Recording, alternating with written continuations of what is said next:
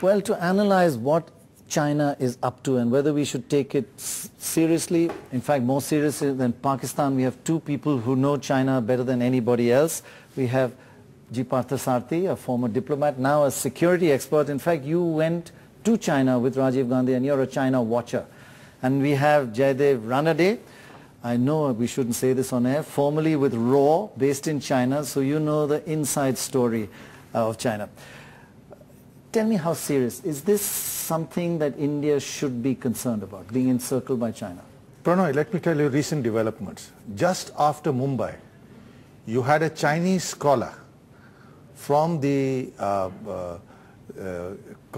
Council for International Relations linked to the Central Committee, saying that if India took action against Pakistan, China would annex southern Tibet, meaning Arunachal Pradesh. This is on the record. This is on the record.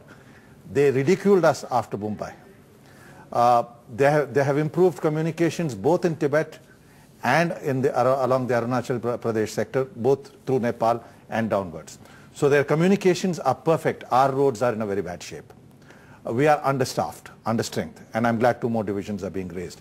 Maritime, look at it this way. They have surrounded us with getting base facilities in Gwadar in Pakistan. The Chinese Navy, for the first time after the 15th century, has moved into the Indian Ocean. They are developing aircraft carriers and nuclear submarine fleet.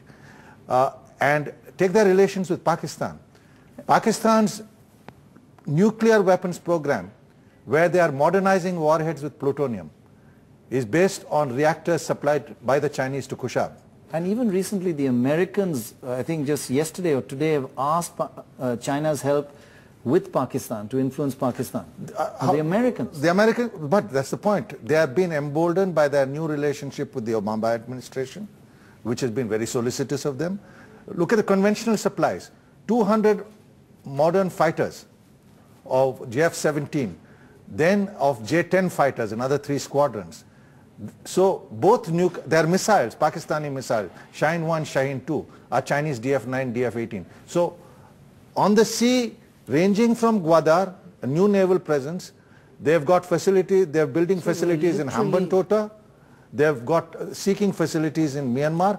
What they call is a string of pearls around us in the Indian Ocean. And the Chinese admiral tells the Pacific Fleet Admiral of the United States, he has the gall to tell him, you know, leave the Western Pacific and the Indian Ocean to us and stick on just in the Eastern Pacific. Meaning the Indian Ocean is something we are looking at. And so yes, then, and politically, and one last thing, politically, in Nepal they're playing games with the Maoist cadres. They're into Burma. They're into Burma. So into Sri Lanka. In Hambantota. Nepal, now we're talking about Pakistan, of course, is a historic thing. So we're literally encircled.